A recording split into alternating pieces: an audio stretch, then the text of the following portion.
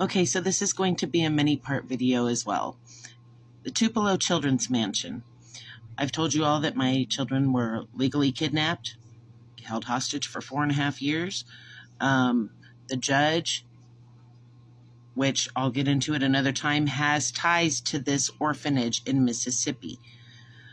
Everything I'm going to show you is public record. I'm asking questions. I'm not making accusations. I'm not making assumptions. And this is in no way intended to bully or belittle or insult anyone. Okay?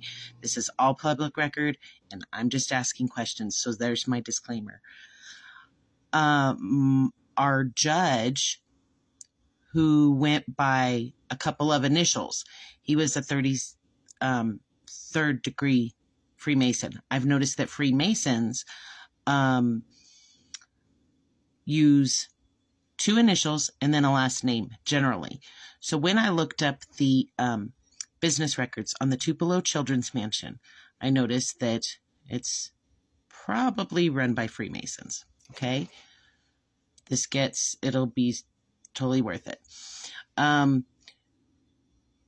This name right here, he is friends with Facebook, with our first judge on Facebook. He owns a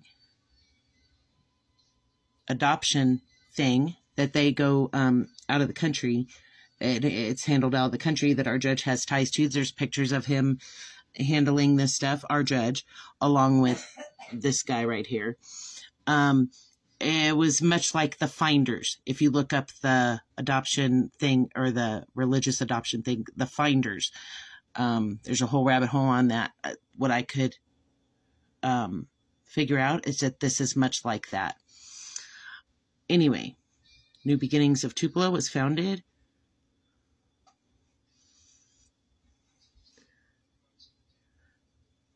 adoption agency has ties with the United Pentecostal Church International. Okay?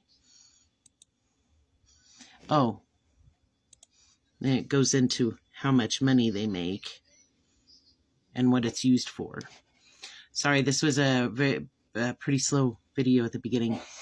In 1952, it was recognized, the Pentecostal Church in Little Rock, Arkansas. Arkansas has ties to CLINTONs. Hold on for the second video.